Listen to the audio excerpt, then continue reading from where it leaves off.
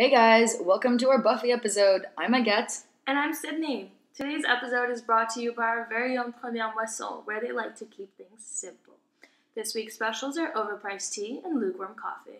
And in studio today, we're lucky to have Buffy Summers and Cordelia Chase from the hit series Buffy the Vampire Slayer.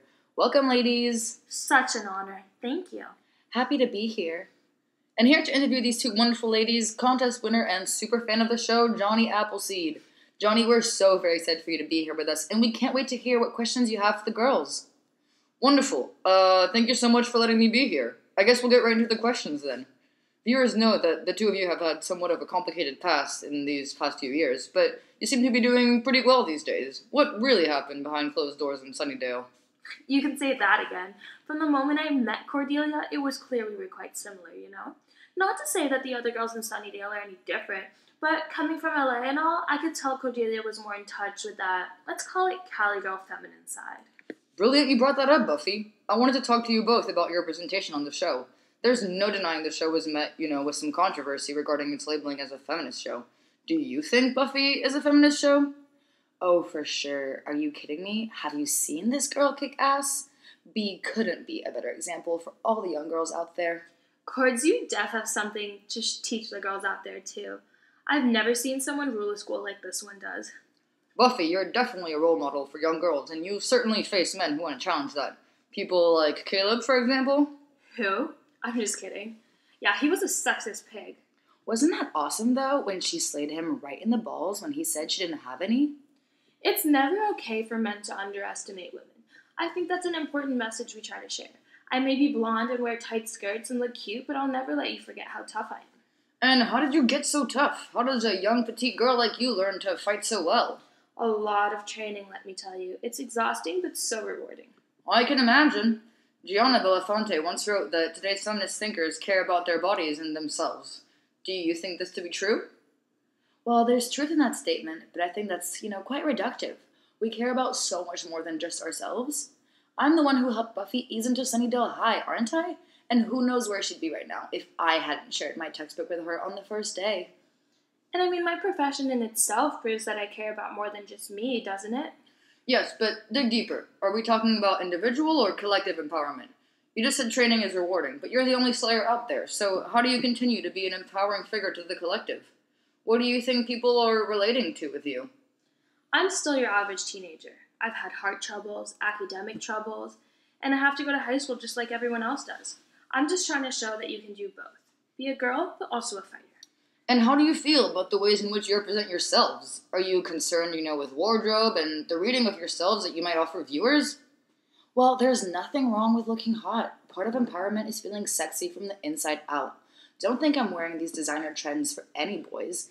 This short skirt is sexy, yes, but most importantly, it's trendy. And staying on trends is so important for anyone who's anyone.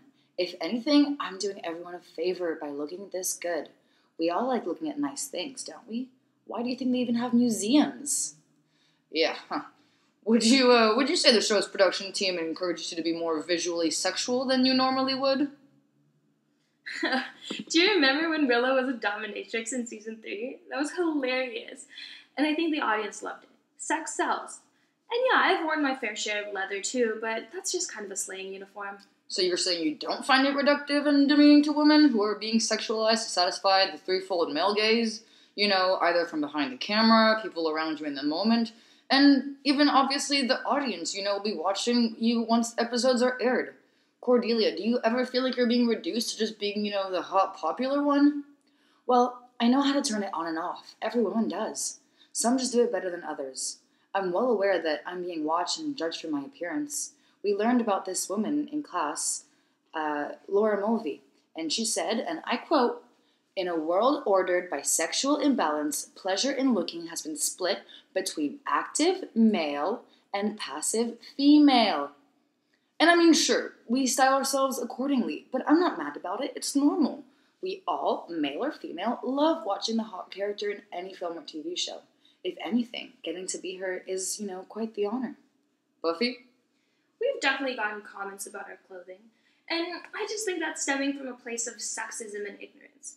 Just because I choose to wear spaghetti straps or a miniskirt doesn't mean I'm asking men to look at me and judge me for my sexual potential. And I can't help the fact that I'm blonde. What am I supposed to do? Dye it brown? Will that make a difference? No, because I'll still be the same person, won't I? All I can say is stop making assumptions about what the outside of a person reflects about what's inside them.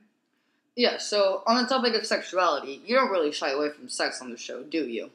No, I think it's important to, show that too. Every girl goes through those emotions, and we all lose our virginity at some point. My experience with Angel might have been less than ideal, but that's exactly why I didn't shy away from broadcasting it. It was with someone I thought I loved, and, it wasn't a full-on sex tape or anything, just an implied, it's the next morning, we're in a bed together, and the last thing you saw was us getting pretty heated. Yes, I think it's so brilliant, is that on your show, you present the difficulties of growing up. There's an interesting tension, though, where the fans want to see those fight scenes, but also care about the romance and drama associated with teen life. I agree. I think that femininity is just that, being both a fighter and a lover. Yes, back to the topic of feminism. We certainly covered the topic about fighting against misogynistic violence, but moving into the idea of third-wave feminism, we begin to notice the show may not be very feminist in representing a variety of women from different ethnic, cultural, sexual, you name it, backgrounds. Unfortunately, I was told that Kendra couldn't make it today because she's with her stepsister, Beyonce, but the studio did get a studio recording. Here is what she has to say. I'm all about girl power, and proud to have been able to represent Black girl magic through beauty and strength. Maybe it's just a sign of the times, but the show is truly underrepresented. The few cases we did see colored folks in the cast, they were usually evil or to cause harm. I understand that times are changing and believe that if the show had been produced now in 2017, different considerations would have been made. Alright, thank you, Kendra. Girls, any thoughts? Was this sentiment felt within the cast? I guess, yeah. In terms of ethnic diversity, we may be lacking a bit. Well, Giles is British. Huh. And what about sexual diversity? Were Willow and Tara encouraged to pursue their romance to satisfy the male gaze, or was that authentic? Oh my god, there's no denying the chemistry between Willow and Tara. As her best friend, I can assure you that was 100% real. There's a lot of love there. Alright, I'm being told to wrap it up. That's a nice note to end on then. A lot of love in Buffy and a lot of love from the studio. Buffy, Cordelia, thank you so much for letting me interview you and for joining us in the studio.